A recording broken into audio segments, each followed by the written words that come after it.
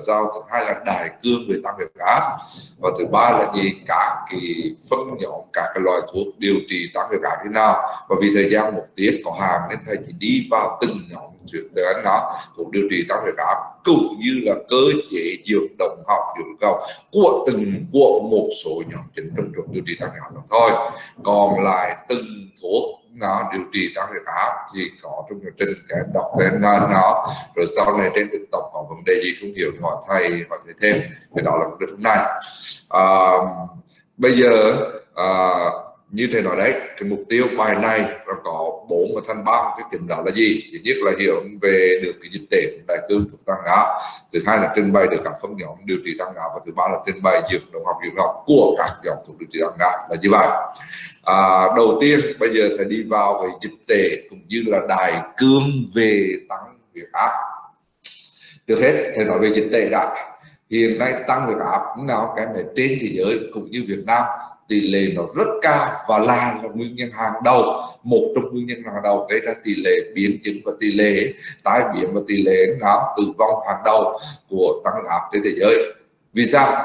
Vì cho tới nào, thứ nhất là về tỷ lệ tới nào cao như thế nào. Hiện nay đối với thế giới thì tăng huyết áp nó chiếm đến hơn 30%. Đó, những người trưởng thành thế này đấy thì bị tăng huyết áp, cái này nó rất là lớn. Thì trong 100 người tới cả 30 người bị tăng huyết áp, các em thấy mức độ như vậy, trưởng thành đấy, người trưởng thành.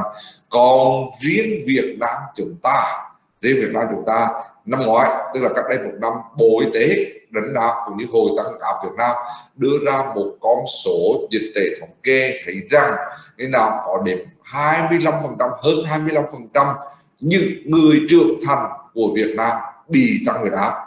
Cái này có độ như vậy, tức là đối với người Việt Nam năm ngoái là 100 người là trên 25 người, và đồng nghĩa vấn đề gì? Việt Nam trên thế giới tỷ lệ bây giờ đó những người trưởng thành bị tăng huyết áp từ 25 tới 30% trở lên. Để nói vấn đề như vậy, cái này tỷ lệ nó rất là cao. Đó là điểm thứ nhất. Điểm thứ hai, và là một trong nguyên nhân hàng đầu gây ra tỷ lệ tử vong ở trên thế giới cũng như ở Việt Nam. Tỷ lệ tử vong người ta xếp thành hai nhóm, nào theo hai cái nghiên cứu. Một cái nhóm thì những nghiên cứu của nhóm thứ nhất đó là gì? Người ta xếp vào là trong những bệnh mãn tính mà không lây nhiễm. Nhưng bệnh mãn tính lây nhiễm không lây nhiễm thì nó nằm trong 4 cái bệnh mà mãn tính không lây nhiễm gây ra tỷ lệ tử vong hàng đầu của thế giới của Việt Nam. Nhưng bệnh mãn tính không lây nhiễm gây ra tỷ lệ tử vong đầu bao gồm gì? Tăng huyết áp. Thứ hai là gì? Đái tháo đường. Thứ ba là gì? Bệnh phổi mãn tính, ví dụ như COPD hay là nào vân vân, em phải quản nào này nào vân. Và thứ tư là gì? Nào từ đó là xếp về bệnh mãn tính không lây nhiễm là tỷ lệ như vậy. Còn xếp về tỷ lệ chung các bệnh trên thế giới mà tỷ lệ tử vong cao thì tăng huyết áp cũng nằm trong nhóm đó, bao gồm tăng huyết áp và tim mạch là nào. Thứ hai là gì? Thứ hai là tai biến, thứ hai là ung thư, và thứ ba là tai biến mạch não hay là gọi là đột quỵ đấy. Tức là xếp vào cái nhóm nào thì nó cũng nằm ở trong não, một trong nguyên nhân hàng đầu gây ra tỷ lệ tử vong trên thế giới. Đến mức độ mà rất nhiều tài liệu người ta gọi tăng huyết áp là gì các em? Các em hãy đọc cả cái chương trình hay đọc cả tài liệu, các em sẽ nghe thấy đến là gì? Tăng huyết áp là cái nguyên nhân hàng đầu. Thế nào? Chứ đó, xin lỗi, tăng huyết áp là kẻ giết người thầm lặng hay là sát thủ thầm lặng. Các em sẽ nghe cái dùng cái từ đó, một là sát thủ thầm lặng hay là kẻ giết người thầm lặng là chính là tăng huyết áp. Vì sao? Thì đi vào tiếp rồi thầy sẽ nói sau. Đó là về cái tình hình dịch tễ chung, và vì thời gian có hạn nên thầy chỉ đưa ra 3 cái điểm chính để cho các em biết, để nói lên tầm quan trọng của việc tăng huyết áp là như thế nào. Và qua đó để chúng ta phải biết làm gì? Chúng ta phải khống chế, tức là chúng ta phải phát hiện tăng huyết áp và điều trị tăng huyết áp nào cho có bài bản định kỳ nào, khống chế cho nó tốt để đưa cái huyết áp trở về cái mục tiêu và hạn chế đi những cái gì, những cái tác dụng, những cái biến chứng, những cái tai biến mà do huyết áp gây ra. Đó là vấn đề về dịch tễ. Bây giờ thì đi vào cái vấn đề thứ hai, đó là đại cương tăng huyết áp. Rồi nào biết cả cái module trước các em đã học, đã tích hợp được số về nào về tăng huyết áp, đã hình dung ra vấn đề chưa? Nếu có biết rồi hay là chưa thì thôi thầy sẽ nói tóm lược lại một cái tăng huyết áp như thế nào và cơ chế nó như thế nào, và thầy sẽ lồng ghép các cái cơ chế tác dụng của các cái nhóm thuốc trong điều trị tăng áp vào trong đó để cho các em dễ hiểu hơn. Đó là cái cách mà thầy sẽ trình bày cho các em. Thứ nhất đó là về tăng áp. Tăng áp là gì? Các em nhìn trên slide màn hình, các em phải dựa cái màn hình ta ghi là gì? 120/80 mm thủy ngân. Thì đó là huyết áp bình thường đại đa số của người trưởng thành. Thế thầy đấy, của đại đa số của người trưởng thành bao gồm 120 chính là gì? Huyết áp tối đa hay còn gọi là huyết áp tâm thu. Và như thế nào? Và như thế nào các em? Và 80 thì gọi là gì? Là huyết áp tối thiểu hay còn gọi là huyết áp tâm trường. Huyết áp là gì? Là thông số đo lực tác động của máu lên tim mạch thôi. Thật ra huyết áp nó phụ thuộc và nó bị ảnh hưởng rất nhiều yếu tố. Cái hiện nào ảnh hưởng ngay cả thời tiết như thế này, những nào ở miền Trung đang nóng gắt như thế này vân vân, những nào thì cái đạt cũng đã ảnh hưởng rồi. Nhưng mà trong tất cả đó nữa đó của huyết áp đấy thì hai yếu tố ảnh hưởng quan trọng nhất và quyết định cho cái tăng huyết áp mà thầy ghi trên slide màn hình đấy, đó là thứ nhất sức co bóp của cơ tim hay còn gọi là cung lớn não hay là cung lượng tim, và thứ hai là gì? Sức cản thành mạch, chủ yếu là gì? Sức cản thành mạch não, mạch máu ngoài biển. Cái nào là nó ví dụ sức cản thành mạch động mạch hẹp thì gây cho gì? Cái não, cái tần lưu lượng máu tăng lên, nào cái não làm cho sức cản thành mạch tăng lên, huyết áp tăng lên vân vân. Nào, thấy nhắc lại huyết áp nó phụ thuộc rất nhiều yếu tố, nhưng hai yếu tố quan trọng nhất chính hai yếu tố này. Mà vì sao thầy nhắc lại? Vì trong cái điều trị người ta điều trị hai yếu tố này là chính. Nào, đó là gì? Sức co bóp của cơ tim, và thứ hai là gì? Sức cản thành mạch. Đó là hai vấn đề, hai yếu tố chính mà quyết định tới huyết áp là như vậy. Và để nào nói như vậy và để trình bày cho nó rõ ràng hơn thì thầy đã thầy đã viết một cái sơ đồ ở slide tiếp theo ở trên màn hình đấy, các em sẽ thấy đấy. Cái slide này nó thể hiện toàn bộ một cái tăng huyết áp, một cái huyết áp bình thường như nào, rồi một cái cơ chế tăng huyết áp như thế nào, nguyên nhân gây tăng huyết áp chung và chủ yếu là như thế nào, và qua đó thầy sẽ lồng ghép các cái nhóm thuốc, cơ chế tác dụng chung, cơ chế tác dụng vào trong cái điều trị tăng huyết áp đó để cho các em hình dung. Và thầy nhắc lại tất cả qua cái sơ đồ nó, qua cái slide trên màn hình nó đầy đủ, là nó khá đầy đủ nhất cho các em đấy. Và vì vậy thầy dành thời gian để giải thích cái slide màn hình này là các em hiểu ra. Như vừa thầy nói xong, một cái huyết áp bình thường nó phụ thuộc vào nhiều yếu tố, nhưng hai yếu tố quan trọng nhất đó là gì? Sức co bóp của tim, tức là gì? Cung lượng tim. Và thứ hai là gì? Sức cản thành mạch, tức là gì? Sức cản của mạch máu ngoại vi. Thế nào? Cung lượng tim thì phụ thuộc vào hai yếu tố chính, đó là gì? Thể tích tâm thu, và thứ hai là gì? Tần số tim, như thầy ghi chữ đỏ trên slide màn hình đấy. Còn sức cản mạch ngoại vi thì phụ thuộc vào gì? Đường kính lòng mạch. Đây là vậy, đường kính lòng mạch.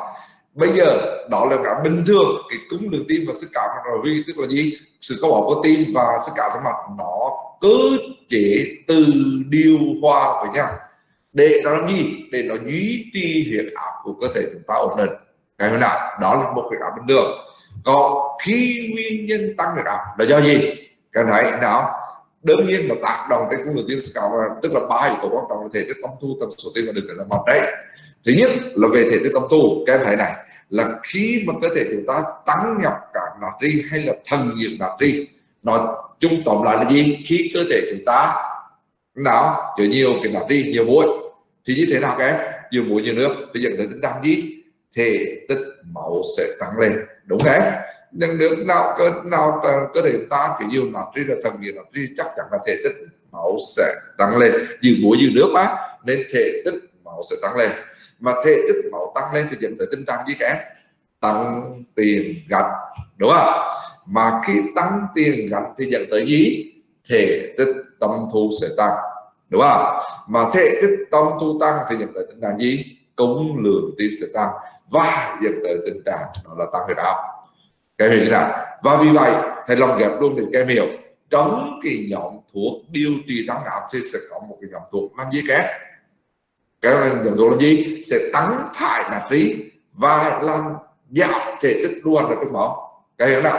Tăng thải natri và giảm thể tích trong đó, tức là dòng thuốc gì nơi tiểu để tăng thải natri và tăng gì? Làm giảm thể tích và dẫn tới tình trạng gì? Giảm tiền gắn, giảm thể tích tâm thu thì giảm huyết áp.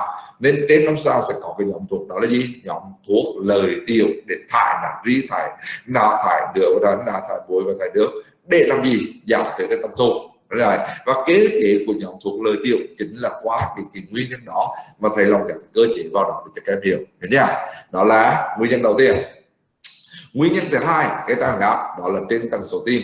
Thì có nguyên nhân gây tăng tần số tim mà một nguyên nhân hay gặp nhất, quan trọng nhất đó là do stress, tức là sang chấn tâm lý. Thế nào khi sang chấn thì ví dụ như lo lắng quá, buồn phiền quá hay vui quá nên nó cũng đó lần từ ta sẽ có chút sang chấn tâm lý, em hiểu không nào? Mà cái này nói vui tí lên đó dân gian hay kêu trước đấy gọi cho vui là dân gian hay kêu bệnh tăng huyết áp là gọi là bệnh da dầu. Cái biểu vì sao bệnh da dầu không? Vì người ta quan niệm người dân gian ngày xưa người ta nói người giàu là người gì? Người có đầy đủ điều kiện vật chất và nên vô lo vô nghĩ. Cái này là tức là gì? Tăng huyết áp là vô lo vô nghĩ, tránh đi yếu tố sang chấn tâm lý, nhưng đó là người xưa nói thôi.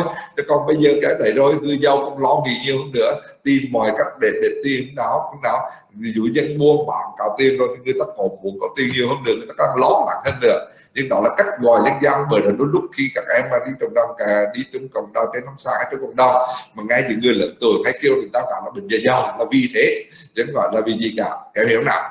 Đó là khi bị stress thì dẫn tới tình trạng gì?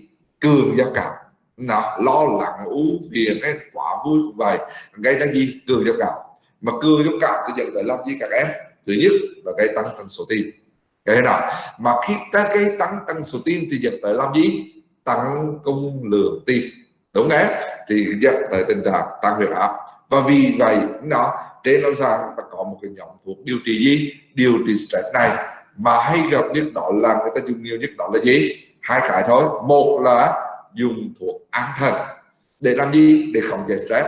Đặc biệt rất hay gặp những bệnh nhân tăng huyết áp mà có yếu tố tâm lý đấy. Cái nào thì qua điều trị đó thì người ta cho thêm an thần lên để cho làm gì? Để cho mình giảm cường cho cả, làm giảm tần số tim để làm gì? Để làm để làm gì các em? Để làm giảm huyết áp là như vậy. Đó là cái nhóm qua đó và nhóm thứ hai. Luôn tiền yếu tố hay nói luôn là khi cường cho cả thì dẫn tới tình trạng gì? Tần số tim là gì hết rồi.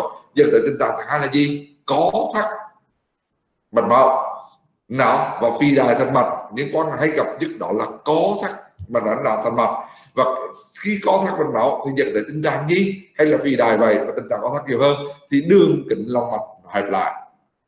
Nghe em nào? Mà đường kính lòng mạch hẹp lại thì chắc chắn sức cản mạch máu ngoại vi nó tăng. Cái nào mà sức cản mạch máu ngoại vi nó tăng thì dẫn tới gì? Tăng huyết áp. Cái nào? Và vì vậy trên lâm sàng có một cái nhóm thuốc thứ ba trong điều trị huyết áp, đó là gì? Nhóm thuốc một là gì? Tác dụng qua trung gian hệ giao cảm. Cái nhóm an thần thì nó các cái cơ cảm các con tím rồi, một cái nhóm thuốc tác dụng đến cơ giao cảm tức là gì? Tác dụng qua trung gian hệ giao cảm dẫn tới tình trạng gì? Giảm có thắt mạch máu và giảm tần số tim gây giảm huyết áp. Đó là cái nhóm thuốc thứ ba. Và gì? Rồi đó là nhóm thuốc thứ ba. Và cái nhóm thuốc thứ tư nữa, thật ra đó là nhóm thuốc gì? Khi mà có thắt lòng mạch thì người ta dùng cái nhóm thuốc tác dụng trực tiếp trên thành mạch gây co thắt. Nên đó bình thường là có thắt thì là do gì? Có thắt mạch là thành mạch là chủ yếu là cơ gì các em? Cơ trơn, đúng đấy. Thành mạch là cái điều có thắt chủ yếu là cơ trơn, nên người ta dùng các cái thuốc để làm gì? Giảm cơ trơn thành mạch. Nên đó giảm cơ trơn thành mạch để làm gì? Khi giảm cơ trơn thành mạch thì đường kính lòng mạch là làm hơn, thì dẫn ra cái là sức cản vi nó giảm và giảm huyết áp. Thì đó là nhóm thuốc thứ tư mà tác dụng có thắt trực tiếp trên mạch máu là như vậy. Nên nào nguyên nhân tiếp theo đó là đường kính lòng mạch hẹp. Nào là cùng một nguyên nhân rất quan trọng, đó là tăng hệ renin angiotensin aldosterone. Cái này như vậy tức là khi hệ renin angiotensin aldosterone như thế nào thì chúng đi vào cơ thể thể giải thích thêm. Nó tăng thì dẫn tới tình trạng gì cả? Có thắt mạch máu. Mà có thắt mạch máu thì dẫn tới tình trạng gì? Đường kính lòng mạch hẹp. Đường kính lòng mạch hẹp thì dẫn tới sức cản vi tăng, dẫn tới tăng huyết áp. Và vì vậy trên lâm sàng có một cái nhóm thuốc thứ tư trong điều trị tăng huyết áp, đó là thuốc tác dụng đến gì? Hệ renin angiotensin aldosterone, mà thường hay dùng nhất đó là nhóm thuốc ức chế men chuyển hay là ức chế enzyme chuyển. Đó là 4 cái nhóm thuốc nó mà hãy sử dụng trên lâm sàng để trong mà điều trị tăng huyết áp, và chút thầy sẽ đi vào trong 4 nhóm thuốc đó. Thật ra qua đây thầy đã trình bày cơ chế cho các em 4 nhóm thuốc đó rồi, nên có một số nhóm cơ chế của nhóm thuốc thầy cần nói thêm thì thầy sẽ nói thêm sau thôi. Có một cái nhóm thuốc thứ 5 nữa mà chúng thầy nói, đó là các cái thuốc dân tộc, để chúng thầy nói thêm vì các em thầy cũng đi sâu vào vấn đề đó. Và cái sẽ thấy quá cái cơ chế qua cái slide sơ đồ trên màn hình một huyết áp bình thường như thế nào và một nguyên nhân gây tăng huyết áp như thế nào, và thầy lòng ghép vô vào các cái cơ chế áp dụng của các cái nhóm thuốc vào trong đó để cho các em dễ hiểu hơn. Các em nhìn thấy đấy, nào 4 cái cơ chế như vậy thì nào 4 cái nguyên nhân gây ra như vậy, nào nguyên nhân chính gây ra như vậy thì sẽ dùng các cái nhóm thuốc điều trị những nguyên nhân chính đó là như vậy. Các em hiểu chưa? Rồi tiếp vào cái slide tiếp theo, đó là về huyết áp. Nào các định huyết áp là như thế nào? Huyết áp bình thường đối với cơ thể chúng ta. Xin lỗi các em, thầy có nói gì không? Dưới có cái giấy dưới không? Đem lên cho bạn ít này. Có dưới không? Rửa sắp hay sắp chứ đó hết. Nhưng để các bạn in mấy đô luôn rồi. Rồi xin lỗi các em, chúng ta tiếp tục với nào theo cái phác đồ trên cái slide mà mình sẽ thấy một huyết áp bình thường là gì? Khi huyết áp tối đa dưới 140 và huyết áp tối thiểu dưới 90. Nhưng chỗ này được gọi tăng huyết áp là gì? Khi mà huyết áp tối đa trên hoặc bằng 140 và hoặc huyết áp tối thiểu trên hoặc bằng 90. Tức là chỉ cần một trong hai yếu tố huyết áp tối đa tối thiểu mà trên giá trị đó thì được gọi là chẳng đó là tăng huyết áp rồi, hoặc là cả hai. Cái hiểu nào? Nhưng những chỗ này sẽ giải thích một tí, đó là hiện nay theo trên các guideline trên thế giới, ví dụ A của Mỹ và các nước châu, thì người ta đang đưa cái huyết áp giảm lui nữa. Người ta nói là huyết áp mà có nào dưới trên 130 thì được gọi là tăng huyết áp rồi. Của thế giới ấy, nó đang đưa vào vấn đề đó. Nhưng mà đối với Việt Nam chúng ta, theo Bộ Y tế, theo Hội tăng huyết áp nó Việt Nam vẫn đang sử dụng là nó chấp nhận và thấy hợp lý nhất, đó là gì? Tăng huyết áp là cái giá trị trên bảng khi huyết áp tối đa trên 300 trên hoặc bằng 140 và tối thiểu trên hoặc bằng 90. Để thầy là như vậy, và chúng ta dựa đến đó cho tới thời điểm bây giờ đang dùng theo cái giá trị dựa trên đó dựa trên slide màn hình. Thầy lưu ý như vậy. Huyết áp thì có thể gây hạ huyết áp và gây tăng huyết áp. Như tôi nói ở đây thầy chỉ nói về tăng huyết áp thôi. Tăng huyết áp gây ra những biến chứng gì? Các em nhìn bên góc phải của slide màn hình đấy, tăng huyết áp gây ra rất nhiều biến chứng. Các em thấy này, dù ở trên não gây ra gì? Sót cái mà chúng ta hay gọi đột quỵ đấy, chúng ta còn hay dịch ra là tai biến não đấy, có thể là dồi vào não, có thể là thể gì suy huyết não. Ở mắt của gây ta biết không? Có. Ở tim có không? Có. Ví dụ như gì? Nặng nề gây ra dồi máu cơ tim, gây ra tử vong. Ở thần gây ra không? Gây ra gọi là bệnh thần tăng huyết áp, vân vân. Nên thầy sẽ đi sâu về tăng huyết áp và các cái biến chứng do tăng huyết áp gây ra, và mình sao mình khống chế được các cái biến chứng đó và đưa huyết áp về với mục tiêu. Đó là mục tiêu chúng ta điều trị là như vậy. Tiếp theo slide này là trên màn hình là tiếp theo trên màn hình các em sẽ thấy đấy, cái này rất là hay trong một cái tài liệu mà nó thể hiện rất rõ qua cái ảnh trên bảng mà nào trên slide màn hình các em sẽ thấy và thấy rất hay nên thầy trình bày cho các em. Cái này bên góc cùng bên tay trái người ta gọi là gì? Tăng huyết áp là cái gì đấy? Một là có sách thì người ta gọi là sát thủ thầm lặng như ở trên đấy, có tài liệu thì người ta gọi là kẻ giết người thầm lặng, đều là một hết, để nói lên cái nguyên nhân rất quan trọng của tăng huyết áp. Và có thể là gì? Nào mình không khống chế được, mình không phát hiện được, bệnh nhân không phát hiện được và dễ từ tai biến dễ tử vong như vậy. Vì sao không phát hiện được? Là các em nhìn bên slide phải màn hình, đó là gì? 1/3. Nhớ cho thầy 3 lần 1/3. 1/3 này là trên thế giới đấy. 1/3 thứ nhất đó là gì? Trong những người trưởng thành thì có đến 1/3, còn 1/3 người là như thế nào? Bị tăng huyết áp. Đó là tỷ lệ trên thế giới đấy. Còn tỷ lệ Việt Nam như đầu bài trên bài là hơn 25% người trưởng thành tăng huyết áp, là từ năm ngoái, năm nay chắc chắn tăng dần lên rồi. Là gì? Tính trong mình chung trên thế giới là gì? Trong tất cả những người trưởng thành thì tới 1/3 người là bị tăng huyết áp. Đó là 1/3 đầu tiên. 1/3 thứ hai các thấy là gì? Trong những người bị tăng huyết áp thì có tới 1/3 người không biết mình bị tăng huyết áp. Cái này quan trọng các em, quá cực kỳ quan trọng, đúng không? Vì bản thân người ta bị tăng huyết áp mà người ta không biết mình bị tăng huyết áp. Mà không biết mình tăng huyết áp đó nghĩa là gì? Người ta không có sự theo dõi, không có chế độ vận động thể thực, không có chế độ dùng thuốc đồ và này nọ vâng, thì chắc chắn là gì? Nguy cơ tai biến và nguy cơ tử vong rất là cao. Đó là 1/3 thứ hai. Và 1/3 thứ ba đó là gì? Trong những người tăng huyết áp mà được chỉ định điều trị tăng huyết áp thì có đến 1/3 người không điều trị nào đạt, tức là gì? Không đưa được huyết áp về đạt huyết áp mục tiêu, tức là về huyết áp tối đa dưới 140 và tối thiểu dưới 90. Cái nào tức là gì? Những người bị tăng huyết áp rồi đang điều trị huyết áp thì có đến 1/3 người không đảm bảo điều trị nào, không đảm bảo hoàn toàn điều trị. Nó có như vậy cái nào. Và chính 3 cái lần 1/3 như vậy nói lên cái tầm quan trọng và cái gì, và cái nguyên nhân mà có thể gây ra cái tỷ lệ tử vong, tỷ lệ tai biến động tăng áp là như vậy. Cái hiểu chưa? Cái đó tiếp và thể hiện rõ hơn nữa là qua cái slide tiếp theo trên màn hình cho các em đấy. Các em thấy là tăng huyết áp phải ghi cái chữ ở giữa đấy, và cái phải viên cái đỏ ở dưới đấy. Tăng huyết áp là nguyên nhân gây tử vong ở 7,5 triệu người mỗi năm trên thế giới, mỗi năm trên thế giới. Cái này một năm khoảng 7,5 triệu người tăng huyết áp, cái nào tử vong do tăng huyết áp gây ra. Cái này trong cả cái trên cái hình đó cái sơ đồ nó cái biểu đồ trên cái slide hình cái slide này, nguyên nhân gây tử vong rất là nhiều. Cái này ví dụ chạy béo phì này, rồi uống bia rượu này, đúng không em, rồi tình dục không an toàn này, rồi gì nữa, rồi tăng cholesterol này, rồi thì nó béo phì, rồi cái đấy tăng trọng, rồi hút thuốc lá, rồi đường máu cao hơn. Nhưng mà các em thấy huyết áp là cái cuối cùng để cái này gì thì lên tăng áp một ca nào gây ra tử vong đầu như vậy tới 7,5 triệu người trên thế giới mỗi năm. Cái này nó quá nhiều luôn, nên đó là tới mức độ là như vậy để nói đến tầm quan trọng tăng áp là như vậy. Tiếp về nguyên nhân tăng huyết áp thì người ta xếp vào 2 nguyên nhân chính thôi. Nguyên nhân thứ nhất và cũng là như xếp loại luôn, đó là tăng huyết áp nguyên phát, mà có sách người ta gọi là tăng huyết áp vô căn, hay là có sách người ta gọi là bình tăng huyết áp, đều là một. Nhưng người ta dùng nhiều nhất đó là tăng huyết áp nguyên phát hay vô căn. Rồi như sao chiếm tới 70-80% trên đó của những bệnh nhân tăng huyết áp trên thế giới cũng như Việt Nam cái đó. Tức là gì? Những bệnh nhân bị tăng huyết áp mà không xác định được cái nguyên nhân nào gây ra tăng huyết áp thì người ta sẽ có tăng huyết áp nguyên phát và vô căn, và chiếm tới 70-80%. Các em thấy mức độ là như vậy. Còn tăng huyết áp thứ hai gọi là tăng huyết áp thứ phát.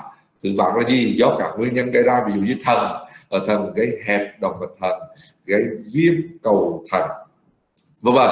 Và ở những chỗ này thì lưu ý thì đó là gì? Nhưng người trẻ bây giờ các em sẽ thấy tăng huyết áp càng ngày càng trẻ hóa, đúng đấy, hầu như các bệnh trong đó đặc biệt tăng áp càng ngày càng trẻ hóa. Mà đối với những người trẻ mà khi bị tăng áp thì đương nhiên khi vào các em sẽ cho làm đầy đủ các cái xét nghiệm rồi, như là đi đường, điện tim, siêu âm tim, rồi cả xét nghiệm về chức năng máu là về máu này nào vâng. Nhưng mà chắc chắn đối với những người trẻ mà bị tăng áp thì các em phải làm cho thầy thêm một xét nghiệm, đó là siêu âm Doppler động mạch thận. Vì sao? Vì trong những nguyên nhân hàng đầu của người trẻ mà bị tăng áp đó là nguyên nhân hẹp động mạch thận. Và hẹp động mạch thận để xác định trên nó ra đó là gì? Qua siêu âm Doppler động mạch thận mới xác định rõ nhất của hẹp động mạch thận là như vậy. Nó cái các điều đó, cái thăm dò mà không xâm nhập như vậy là cái mà dễ nhất và rõ nhất và nó và có ý nghĩa nhất, đó là cái siêu âm Doppler động mạch thận. Cái này như vậy nên sau này đi cho nó sang cái này những bệnh nhân mà trẻ và tăng áp chắc chắn là các em phải cho làm thêm siêu âm Doppler động mạch thận để thấy đấy. Thứ hai là gì? Do những viêm cầu thận, ví dụ như những người trẻ bị viêm cầu thận không để ý đấy, viêm rồi lầm rồi tái phát không biết tới khi là gì, phát hiện ra cái viêm cầu thận mà gây tăng huyết áp này đó vâng. Rồi trên mạch máu là hẹp eo động mạch chủ, là xơ vữa động mạch vâng. Và xơ vữa động mạch cũng là một trong nguyên nhân hàng đầu gây ra gì? Tỷ lệ tử vong, gây ra bệnh tim mạch và gây ra tỷ lệ tử vong cao cùng với tăng huyết áp, và đó cũng là một nguyên nhân gây ra tăng huyết áp thêm là như vậy. Về các cái tiền thường thường như hội chứng cơ sinh hay do những thuốc corticoid vân vân thì những đó là cái đọc trên tên thôi. Tiếp cái slide trên màn hình tiếp theo đó là gì? Mục tiêu của điều trị tăng huyết áp để làm gì? Để đạt được 3 cái yêu cầu dựa trên slide màn hình đấy. Yêu cầu thứ nhất của mục tiêu điều trị tăng huyết áp là gì? Đưa huyết áp trở về chỉ số sinh lý ổn định. Đơn giản đúng đấy. Bệnh nhân tăng huyết áp thì làm sao đưa huyết áp về lại chỉ số bình thường, đó là mục tiêu thứ nhất. Mục tiêu thứ hai là gì? Ngăn ngừa các biến chứng, đặc biệt là các biến chứng nặng nề, ví dụ gì? Ngăn ngừa stroke, đột quỵ hay là tai biến vào não, ngăn ngừa gì? Nó ở tại tim rồi vào cơ tim, ngăn ngừa bệnh biến chứng tại thận, đúng không? Thì đó là cái mục tiêu thứ hai. Và mục tiêu thứ ba là gì? Cải thiện các biến đổi bất thường ở trên các động mạch lớn. Chính cái tăng huyết áp gây ra xơ cứng, xơ vữa, mạch máu, đặc biệt các mạch máu lớn gây ra gì? Bệnh lý nặng nề là như vậy. Thì mục tiêu của điều trị tăng huyết áp để phải đạt được 3 mục tiêu như trên bạn nói đấy. Và để đạt được 3 mục tiêu ở trên slide màn hình đấy thì 3 cái việc chung mà thực hiện ở dưới cái mục tiêu đấy, ngay trung tâm ở giữa đó là gì? Phải kiểm tra huyết áp. Kiểm tra huyết áp đây là gì? Kiểm tra huyết áp, đi khám sức khỏe định kỳ, kiểm tra huyết áp định kỳ để phát hiện sớm những người bị tăng huyết áp. Vì xoay trở lại màn hình đầu như thầy nói đấy, trong những người trưởng thành thì có 1/3 người bị tăng huyết áp mà không biết mình bị tăng huyết áp. Cái hướng nào thì đó là cái vấn đề kiểm tra huyết áp đầu tiên. Kiểm tra huyết áp thứ hai đó là gì? Để mà điều trị, theo dõi và điều trị của những người bị tăng huyết áp, cái nào thì có thể kiểm theo dõi thường xuyên hoặc theo dõi định kỳ này đó, vâng, tùy vào chỉ định điều trị và tùy vào tình trạng bệnh nhân mà chúng ta theo dõi. Đó là cái vấn đề thứ nhất, trung tâm. Vấn đề thứ hai là bên là cái hình ở bên tay trái của slide màn hình đấy, đó là gì? Chế độ dinh dưỡng lối sống mà chúng ta hay quen gọi là vận động thiết thực đấy. Đối với một bệnh nhân tăng huyết áp luôn luôn phải có, ngoài cái điều trị thuốc theo dõi huyết áp thì phải chế độ vận động thiết thực, tức là dinh dưỡng lối sống. Còn cầu thuốc máy mà chế độ mà ăn uống lung tung nghèo nhạt này nó bia rượu thuốc lá đủ thứ thì chắc chắn không thể khống chế huyết áp được, đó là điều hiển nhiên, đúng không em? Thì các em này trong chế độ dinh dưỡng lối sống bao gồm gì? Chế độ ăn uống này, cái gì nữa? Chế độ luyện tập này, chế độ gì? Cân nặng này, cho coi tạm như cân nặng này là gì? Thuốc lá này là gì này? Bia rượu này và gì? Stress, sao tưởng tâm lý, cái này như vậy tất cả điều phối hạn chế được tối đa này. Nhưng mà cái quan trọng nhất trong dinh dưỡng lối sống đó là gì? Các em thấy ngay ở giữa cái hình đó là chế độ gì? Ít giảm muối, chế độ giảm muối lại. Đối với một bệnh nhân tăng huyết áp mà không chế độ mà vâng chế độ ăn mặn thì trong điều trị không khống chế được đâu. Thế nào? Chế độ giảm muối như thế nào? Đối với một người trưởng thành chúng ta chế độ muối trung bình là mấy? Trên dưới 6 gram, 5-6 gram. Nhưng đặc biệt người Việt Nam, đặc biệt người miền Trung mình ăn muối mặn, ăn muối hơi nhiều nên đó thì có thể là ăn cao hơn, nhưng mà tối đa phải dưới 10 gram. Nào, tức là từ 5-6 gram là bình thường và tối đa là phải dưới 10 gram. Đó là người bình thường. Nhưng đối với bệnh nhân tăng huyết áp thì chế độ muối trung bình một ngày phải mấy các em? Phải dưới 3 gram một ngày. 3 gram một ngày, vậy thầy như vậy, bao gồm cả ăn cả uống. Vậy thầy không phải dễ thực hiện chế độ ăn nhạt như vậy đâu, ăn lá nó ăn ít muối đâu phải dễ được đâu các em ạ. Phải bền chí và chịu khó. Thật ra cái này khi các em tư vấn bệnh nhân là các em phải tư vấn cho cả gia đình bệnh nhân nữa, vì các em làm bản thân một bệnh nhân làm sao mà ăn riêng được chế độ ăn riêng được, em hiểu không? Nên đôi lúc ví dụ như bệnh nhân đó là bệnh nhân nam là bị tăng huyết áp thì các em phải kêu người vợ để tư vấn về người vợ về nấu ăn uống như thế nào nữa, nên chắc không phải dễ đâu, vì ăn và chắc bệnh nhân nó ăn cả đại gia đình nữa, nên các em phải lưu ý cho chữ đó trong cái tư vấn giáo dục cho bệnh nhân, chứ không phải là không phải chỉ dặn bệnh nhân rồi về ăn ít một là đi tới chừng đó thì bao giờ thực hiện được hết, là điều như vậy. Và cái vấn đề thứ ba để đạt được 3 mục tiêu đấy đó là bên tay phải mình, đó là chế độ dùng thuốc. Thế nào? Chế độ dùng thuốc cho bệnh nhân nào cho bệnh nhân thì thầy sẽ đi sâu vào cái chế độ không hiểu ý thầy thôi, cái dây áp bổn á, dây áp bổn á, cho thầy con cách chữa để cái món lợn hay không có dây áp bổn á, thầy cho xin lỗi các em thì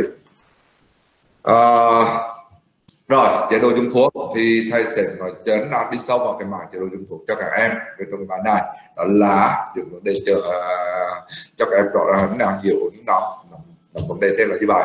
Bây giờ thầy đi vào cái chế độ dùng thuốc trong các thuốc điều trị tăng huyết áp như đầu cái slide màn hình và về sơ đồ huyết áp và tăng huyết áp và nguyên nhân cái tăng huyết áp thì thầy đã làm các cơ chế của các cái nhóm thuốc và thầy đã trình bày các cái nhóm thuốc đó rồi. Thì dựa vào cái cơ chế tác dụng của tăng huyết áp của các cái thuốc điều trị tăng huyết áp thì ở trên slide màn hình thầy phân thành 5 nhóm chung trong điều trị tăng huyết áp.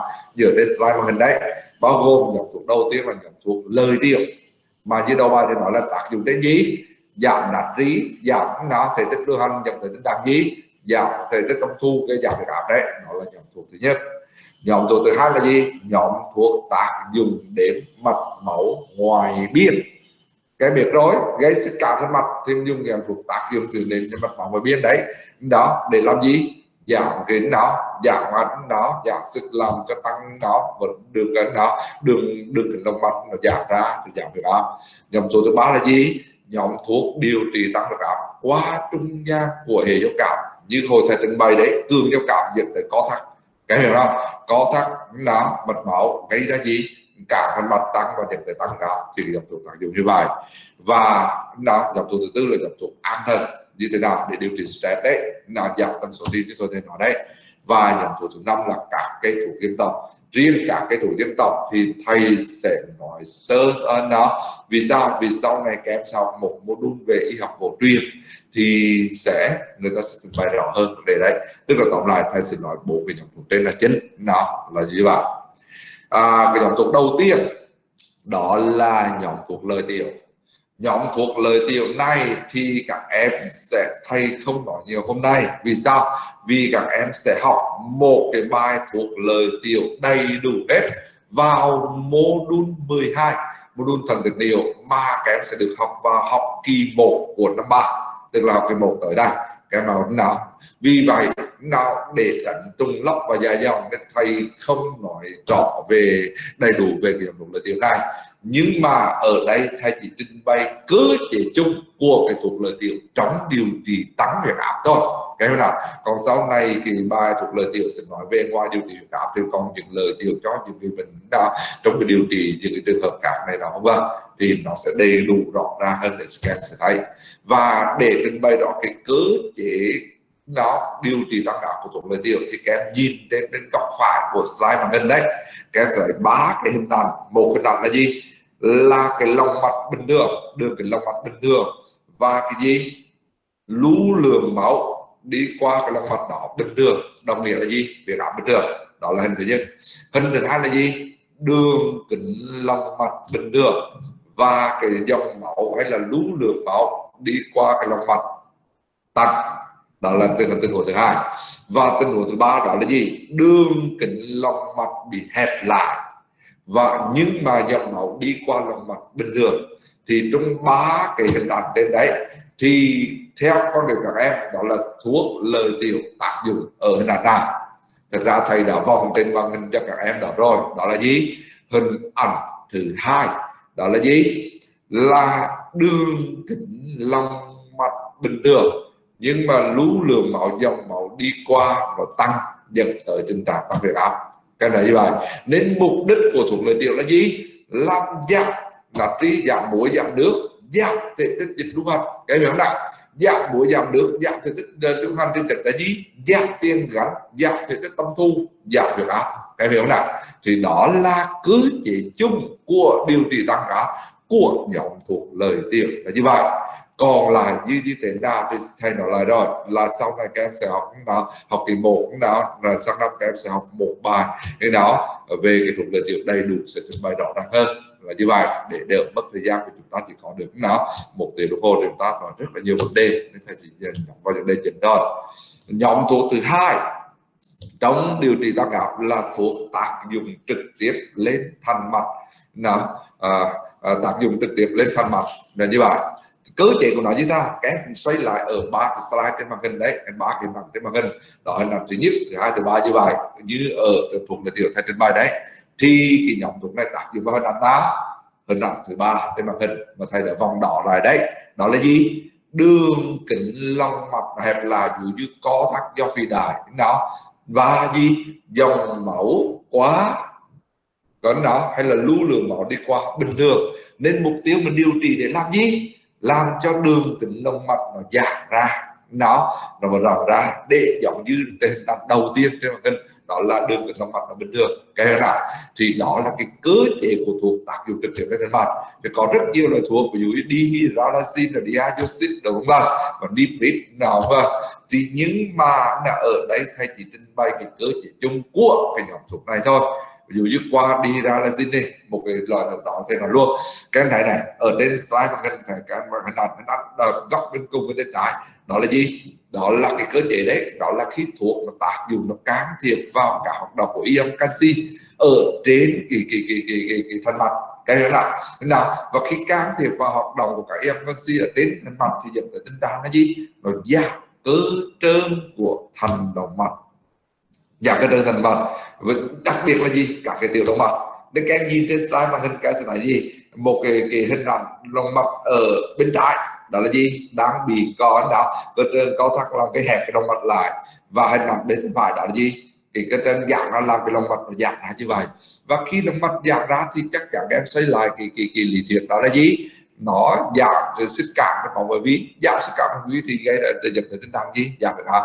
Thì đó là cơ chế chung của cái thuốc mà tác dụng trực tiếp lên thành mạch là như vậy. Các hiểu chưa? Đó. Tiếp rồi còn dược động học và chỉ định tác dụng hormone vân của các loại thuốc thôi, các em đọc cho các thầy không có thời gian, được chưa? Tiếp diazoxide vậy các em để tự đọc, nhưng riêng diazoxide thầy lưu ý một tí, đó là ở tác dụng không mong muốn thì có một cái tác dụng hay lưu ý nhất, đó là hạ huyết áp tư thế ban đầu. Hạ huyết áp tư thế ban đầu bệnh nhân rất có hứng nào hay bị cái này, nên lưu ý khi dùng cái nhóm này thì các em phải để ý đó là gì? Chứ đó nếu bệnh nhân mà có những cái tác này thì một cách là gì? Ngưng chuyển các thuốc khác. Bây giờ huyết áp mà để mà chọn lựa trên chúng ta rất nhiều loại để chúng ta chọn lựa, nên chúng ta không cần mà buộc phải nặng nề mà phải điều chỉnh liều trong trường hợp này đâu, cái hiểu không nào? Tiếp những cái khác như thầy nói đấy, em tự đọc cho thầy thôi. Rồi thầy đi vào cái nhóm thuốc chung thứ 3 trong điều trị tăng huyết áp, đó là các thuốc ức chế enzyme chuyển hay là các thuốc ức chế men chuyển. Cái đó và để trình bày rõ nhất đó là toàn bộ slide trên màn hình, là qua đó thầy trình bày cơ chế cho các em cũng như là cái nguyên nhân đầu tiên cho các em hiểu, đó là đi các em xoay trở lại slide màn hình, đó là tác dụng trên hệ gì? Renin, angiotensin, aldosterone đấy, đó là chuyển qua cơ chế của các thuốc ức chế men chuyển này. Thầy nói cái bình thường đã, rồi bắt đầu thầy nói là khi điều trị bình thường thì trong cơ thể đã có angiotensin ở đây, và dưới tác dụng của renin, là tác dụng của hệ renin thì nó sẽ tạo thành angiotensin 1. Angiotensin 1 đã có hoạt tính chưa các em nào?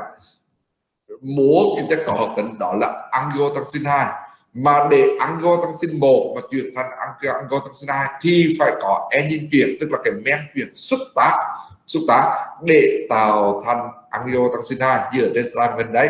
Cái này các em học rồi nhưng thầy nhắc lại đấy, angiotensin 2 rồi tạo nó dẫn đến gì? Làm tăng aldosterone, gây giữ natri, gây co đó, phải tăng huyết áp, cùng với angiotensin 2 gây co mà gây tăng huyết áp. Đó là bình thường, là cơ chế đầu tiên bên tay trái như vậy. Bên tay trái tay phải cơ chế bình thường đó là gì? Bình thường cái enzyme chuyển, tức là các cái men chuyển đấy, nó sẽ gì?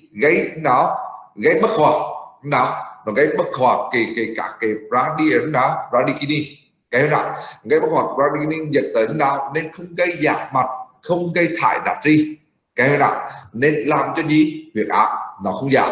Thì đó là cơ chế bình thường. Bây giờ chúng ta điều trị dùng ức chế men chuyển là gì? Là bình thường các cái men chuyển nó tác dụng như vậy. Bây giờ chúng ta dùng các cái thuốc ức chế men chuyển này, tức là khống chế cái enzyme chuyển hay là cái men chuyển này, đồng nghĩa các thấy đi, khi khống chế enzyme chuyển thì đồng nghĩa bên cái phần bên tay trái đồng nghĩa là gì? Nó khống chế nó không xúc tác cho quá trình chuyển angiotensin 1 thành angiotensin 2, đúng không em? Mà không chuyển thành angiotensin 2 đồng nghĩa là gì? Không gây co mạch, không gây giữ natri thì huyết áp nó giảm xuống. Cái nào bên tay phải là gì? Khi khống chế enzyme chuyển thì đồng nghĩa là gì? Nó khống chế cái quá trình gây bất hoạt của bradykinin, tức là bradykinin được hoạt hóa. Cái nào thì dẫn tới tình trạng gì? Khi nó dẫn tới tình trạng giảm mạch, thải natri thì huyết áp giảm. Tức là một bên là gì, anh tăng huyết áp trên khống chế chuyện tăng huyết áp đi, một bên là giảm huyết áp thì anh mở ra để cho giảm huyết áp lại. Tức nói tóm lại khi dùng các thuốc ức chế những chuyện này thì nó sẽ gây gì, nó làm giảm huyết áp cho mình. Nó tác dụng của các cái thuốc ức chế nó anh chuyện nó ở trên slide trên màn hình và thầy giải thích cho các em qua slide màn hình là các em rõ nhất là như vậy, được chưa? Còn các cái dược động học đồ này nó vân các em đọc về tác dụng không mong muốn thì thầy lưu ý một cái tác dụng mong muốn của ức chế miễn chuyện, đó là gì? Nó gây kích thích thanh quản. Thầy không ghi trên slide màn hình đây, nó gây kích thích thanh quản, nó gây ra phản xạ ho, và chính điều đó làm rất nhiều bệnh nhân tăng áp khi điều trị thuốc chữa cái chuyện này đôi lúc người ta nghĩ là bị viêm phế quản, cái là đi điều trị rất nhiều bệnh viện, rất nhiều nơi. Nên lưu ý sau này trên lâm sàng, cái nghiệm lâm sàng cái để một cái bệnh nhân mà tăng áp đến nào nhân tới nói với khai về cái em là gì, tôi cho bác ơi bác ơi tôi bị tăng về, tôi bị viêm phế quản, tôi điều trị khắp rồi vẫn đỡ cả chục nơi rồi vẫn đỡ đây, rồi mà tôi vẫn không nhiều, bây giờ cô quay lại thì các em phải hỏi lại bệnh nhân có bị tăng áp không, nói có, rồi tôi điều trị huyết áp thường xuyên ngay nó tôi buồn ấy. Thế là cái mà đi đưa huyết áp ra đây, các em xem huyết áp là gì, nếu nó ức chế là cái thuốc ức chế men chuyển thì các em nói gì, ngừng cái thuốc đó đổi qua cái thuốc khác trong vòng 1 đến 2 ngày mà bệnh nhân huyết áp nó phù hợp với bệnh nhân đó, còn huyết áp bệnh nhân đó bệnh nhân không có cái triệu chứng đó, giảm hay bất triệu chứng đó thì chắc chắn nó tác dụng phụ của ức chế men chuyển, đó là cái điểm có thể lưu ý. Điểm thứ hai thầy lưu ý trong cái thuốc ức chế men chuyển này nữa, đó là chống chỉ định. Trong cái chống chỉ định thì thầy lưu ý cái quan trọng nhất đó là suy thận, bệnh nhân suy thận. Vì sao? Vì cái lúc này tác dụng trên hệ renin angiotensin tăng độ số má, tác dụng trên hệ thận má, thì cái chúng ta phải để ý cho nó cho thầy. Rồi cái nhóm thuốc thứ tư đó là nhóm thuốc ức chế canxi hoặc kháng canxi, thì cơ chế cũng giống như tương tự là nhóm tác dụng trực tiếp đến thành mạch vậy. Cái nào cái nhìn đến slide mừng các thầy này là khi nhóm ức chế canxi đồng nghĩa là gì, ức chế đi vào các cái ion canxi ở trong tế bào cơ tim và trong tế bào cơ trên thành mạch, cái hiểu nào. Và khi ức chế ion canxi đi vào thì dẫn tới tính năng gì kém, cả cơ trơn mà ức chế canxi vào thì tính năng cơ trơn của lòng mạch nó bị gì cũng như tế bào cơ tim nó sẽ giảm á, đúng đấy, làm giảm các cái động mạch, đặc biệt các tiểu động mạch giống như thuốc tác dụng trực tiếp trên mạch vậy. Và khi giảm cái nào mà cái đó giảm các cái động mạch đi thì dẫn tới gì, huyết áp giảm xuống, do gì, do giảm sức cản mạch máu, bởi vì là như vậy. Cái hiểu nào là giảm sức cản mạch máu nó lần gây ra giảm cảm như ở sơ đồ đầu tiên thầy trình bày là như vậy. Rồi nhiều đồng đó cái một từ đầu riêng về tác dụng không mong muốn thì thầy lưu ý cái tác dụng mong muốn bên dưới đấy, đó là cái đau đầu đỏ mặt, cơn nóng bừng, đặc biệt là cái phù các chi dưới. Nên một bệnh nhân dùng cái canxi một thời gian tự nhiên nói trời bác cái bạn tôi tự nhiên tôi thấy phù hai bằng chân và nó bị nên mà nào tôi mở buổi sáng ngủ dậy thấy mắc nặng, tôi cũng bị thần mà chỉ không bác ơi, những bệnh nhân đó nó thấy phù lên nó sợ bị thần lắm, cái hiểu nào. Thì trong hợp đó đừng là vấn đề gì đó là hết, là họ là bệnh nhân tăng áp không tương tự như vậy. Xem thuốc điều trị tăng áp là gì, thứ nhất là xem hệ thống đào thuốc điều trị tăng áp, điều đó là chế canxi thì các em ngưng, các em chuyển qua thuốc khác, mà nếu đáp ứng được thì nó sẽ nếu nó đỡ cái triệu chứng đó thì chúng ta thấy đó, còn nếu không được thì các em can thiệp và các em có điều kiện thì các em làm gì, xét nghiệm chức năng thận lần này nào thêm cho bệnh nhân thôi. Nhưng mà trong những nguyên nhân đầu mà đối bệnh nhân mà hoàn toàn bình thường chứ có biến chứng đôi chi này nọ mà tự nhiên phù đột ngột như vậy thì các em phải xem lại cái thuốc là như vậy, hiểu chưa? Rồi chỉ định chống chỉ định các em đọc cho thầy. Riêng cái chỗ này thầy giải thích luôn một tí vì sẽ có một số bà gọi thầy là ví dụ như một bệnh nhân tăng áp bình thường mà đang ở nhà mà ví dụ như việc áp tăng quá cao, tăng áp đột ngột gọi là tăng áp khẩn cấp, tăng áp ác tính thì có cách gì để mà xử lý.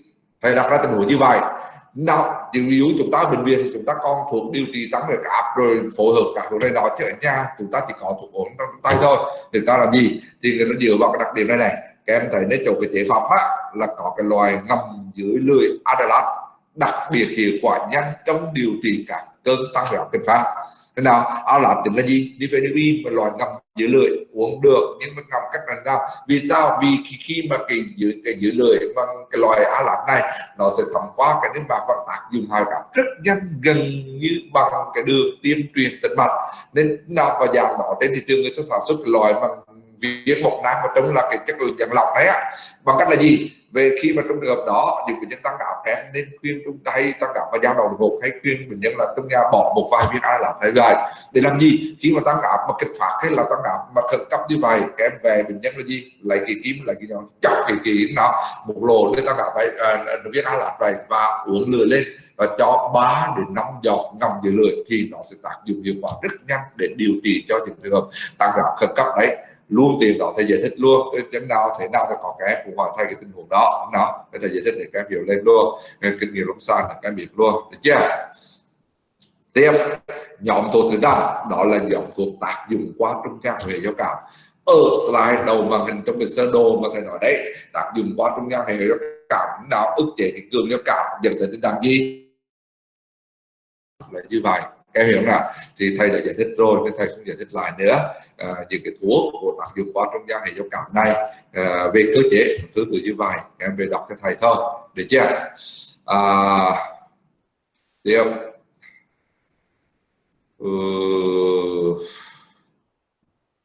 rồi nhóm thuốc tiếp theo, nhóm thuốc thứ 6 thầy tách riêng ra cho 5 trong bộ thuốc đầu thôi, đó là nhóm thuốc an thần. Thì thầy xây lại cái slide trên màn hình là đầu tiên là ở trên màn hình giữa ban đầu này, các thầy này là thuốc an thần đi đầu thì giải thích rồi, thì giải lại là gì? Những đặc biệt như bệnh nhân tăng áp mà do yếu tố tâm lý như lo lắng buồn phiền thì các em dùng cái thuốc an thần qua thuốc an thần được, các em dùng thêm an thần để làm gì? Để ức chế đó, để tác dụng vào cái giai đoạn gì stress gây gì? Không gây cường giao cảm, không gây tăng cầu tim, cũng như không gây co thắt mạch não, làm cho gì? Đường não, làm cho tần số tim không tăng, đường kính động mạch không hẹp lại thì dẫn tới gì? Nó điều hòa được huyết áp, nào nói như vậy. Và thầy nhắc lại, đối với những bệnh nhân mà tăng áp mà có yếu tố tâm lý thì các em nên phối hợp thuốc an thần này cho bệnh nhân. Thế nào? Cho bệnh nhân nên là lưu ý cho thầy là như vậy. Để làm gì? Để cho điều trị hỗ trợ bằng điều trị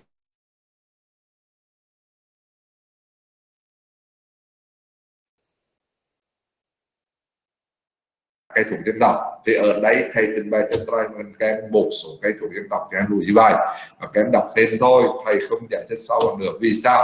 Như đầu bài thì nói đấy, các em sẽ học một module về y học cổ truyền, sẽ có cái cứng là các cái thuốc trong điều trị tăng áp thì các em đọc thêm là như vậy, được chưa? Rồi trước khi kết thúc cái bài tăng áp này thì tổng kết lại cho các em, cùng xoay trở lại đầu mà thầy tổng kết này cho em, nhắc lại cho các em lưu ý thôi. Ở đây có một slide góc bên trái màn hình rất là hay, cái nhìn thấy này, một người đàn ông béo phì và mập cháy nổ và phía sau là gì? Chính là thằng chết đấy, người ta gọi là gì? Sát thủ thầm lặng, cái cảnh người thầm lặng như vậy. Mục đích làm sao để điều trị những cái người đó về huyết áp cũng như là gì vận động thể thực như vậy thì là đấy. Và để làm được vấn đề như vậy thì có 3 vấn đề đặt ra như đầu bài thì nói đấy. Vấn đề đầu tiên đó là gì? Phải kiểm tra huyết áp, phát hiện huyết áp giờ sớm, điều trị sớm, theo dõi và điều trị định kỳ. Bằng cách là gì? Bằng cách là gì? Kiểm tra huyết áp định kỳ thường xuyên và theo dõi trong điều trị liên tục là như vậy. Đó là vấn đề thứ nhất. Vấn đề thứ hai là gì? Dinh dưỡng lối sống, như thầy nhắc lại đấy, đó là gì? Chế độ vận động thể thực, đặc biệt chế độ ăn ít muối. Nhớ cho thầy lại nè, dưới 300 muối một ngày. Đó là vấn đề thứ hai mà chúng ta lưu ý.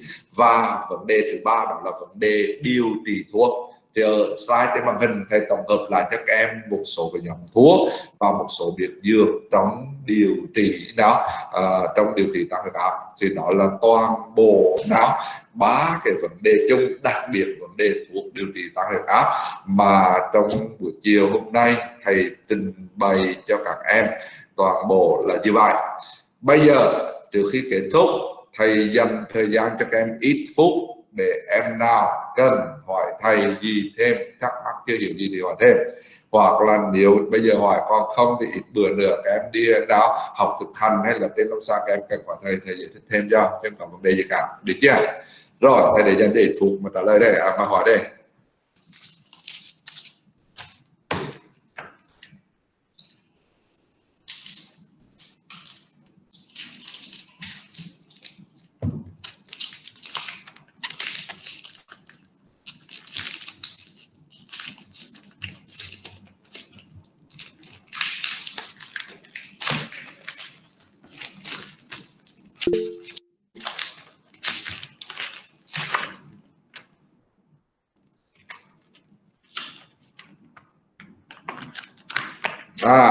Có một bà hỏi thầy rất là hay. Cái câu này là câu dân gian đấy. Đó là một bà hỏi thầy là ví dụ như những người bị tăng huyết áp, ở người nhà dùng kim chích ở đầu cả ngón tay, người ta gọi là thập chứ đấy. Thầy không biết dùng cái từ trong đông y gọi là chi mà thập đấy, là chích 10 đầu ngón tay, 10 đầu chân trong điều trị tăng huyết áp nếu khẩn cấp. Như vậy có được hay không? Và bà hỏi thầy như vậy không được. Cái này là một trong những sai lầm của tăng huyết áp của nhân gian. Đặc biệt nhất đó là người ta sợ nhất đó là bệnh nhân gì? Trùng do người ta làm những cái này, nhưng mà sợ nhất là những người tăng huyết áp, một trong những cái biểu hiện ở nhà sợ nhất là gì các em? Tai biến mạch não. Mà trong trường hợp tai biến mạch não do tăng huyết áp như vậy mà các em dùng kim chích đồ nào tay như vậy, nó làm lấp triệu chứng và bệnh nhân để nó làm nặng nề hơn được, không hiệu quả, không có chích nào 10 đầu chi đó, trích máu gọi là trích máu chi mà gì mà thấp đấy, thầy quên dùng cái từ rồi. Nhưng mà cái đó là cái người ta chọn cấm trong cái điều trị tăng huyết áp cũng như là gì dự phòng tai biến. Mà các em có sau các em học bài tai biến não thì có một cái sân nào người ta sẽ nói, các thầy cô sẽ nói thêm điều chuyện đó là cái mà hạn chế trong cái dân gian không được, cái chưa, nên đừng có dùng cái cách đó nghe. Rồi tiếp em nào có nhiều chỉ cứ hỏi.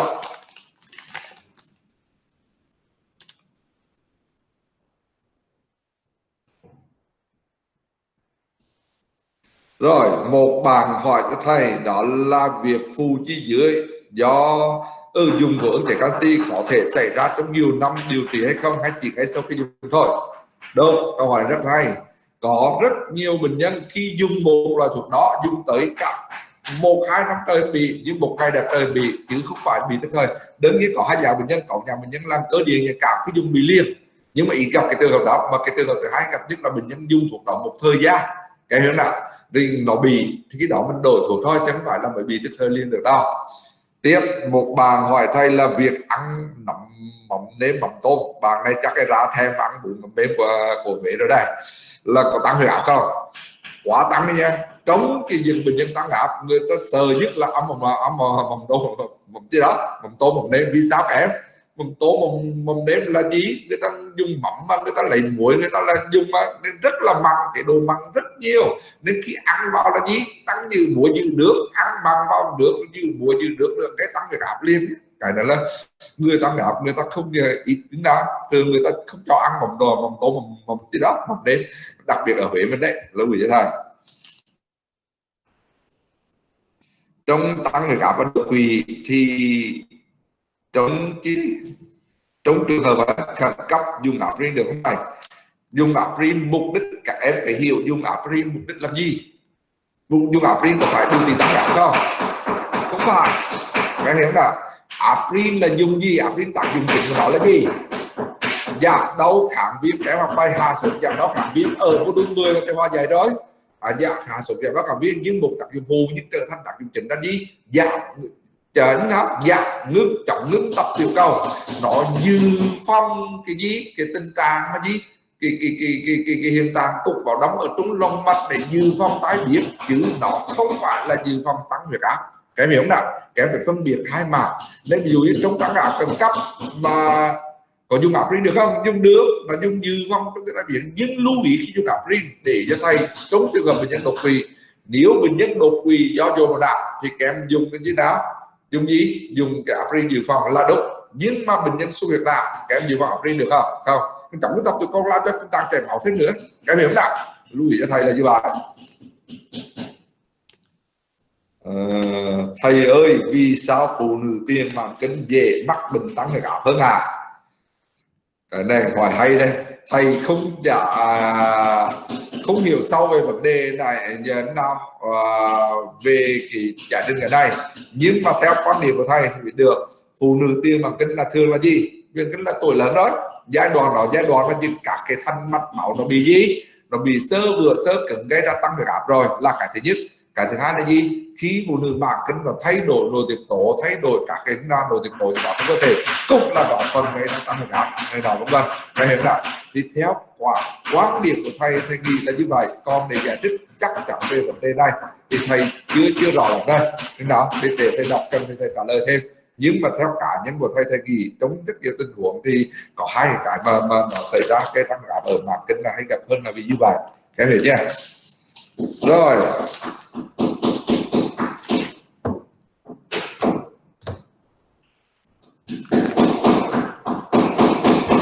một bạn hỏi là dùng ức chế men truyền mà gây kích thích cân đoạn gây ho thì thầy dùng thấy thuốc cả trong thời gian dài được thầy được cái đó được, mình bất cứ dùng cái thuốc tăng huyết áp gì mà nó phù hợp với bệnh nhân đó, nó đáp ứng hiệu quả bệnh nhân đó và gì không tác dụng vong mổ, đặc biệt là không chậm chỉ định đối với bệnh nhân đó thì các em có thể điều chỉnh. Đến các em bắt buộc phải dùng ức chế men truyền nào cái nào là trong tăng áp rất nhiều nhóm là các em dùng như vậy, các em hiểu nào, thậm chí cần thì các em thay hoặc các em phối hợp với gì cũng được hết, chứ không phải bắt buộc là tuyệt đối để dùng ức chế men truyền, các em hiểu chưa? Rồi ai hỏi gì được không? Chắc nhiều rồi hả? Thôi được rồi, nếu không hỏi gì nữa thì thầy cho mình tạm dừng ở đây. Đấy. Rồi còn có thể sau này các em mà muốn hỏi gì nữa thì khi đi học thực tập và đi đến trường thì cần hay là đến học xa đó thì các em hỏi thầy sẽ giải thích thêm thôi nha. Được chưa? Thôi chúng ta kết thúc ở đây ấy. Và các em chờ để cô Diệp sẽ dạy cái tiết tiếp theo cho các em nha. Rồi chào các em.